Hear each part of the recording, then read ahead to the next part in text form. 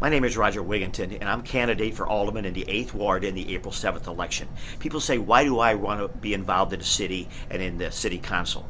Number one, I've been in business in Belleville, in West Belleville, for over 38 and a half years. I'm very, very versed in business practices.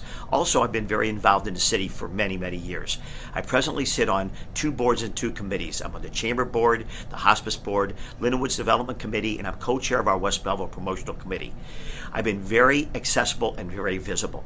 In West Belleville, we have established 23 very active and strong neighborhood associations. I go to almost every one of these meetings. In our West Belleville database, we have over 1,500 names. We have all these associations linked together. We can communicate with all these people. But I know the success of a city is in reestablishing neighborhood core values. This is a wonderful city with a great volunteer spirit. And this is what we do every day. West Belleville covers the city, Stookie Township, and Centerville Township, but it's all West Belleville. We all live together, we all work together, we have great schools and great churches. So if I can use my expertise in civic affairs and in business affairs and to continue to go forward doing what I've done in the last 38 years, I know I will continue to be a very strong voice for West Belleville and the city of Belleville.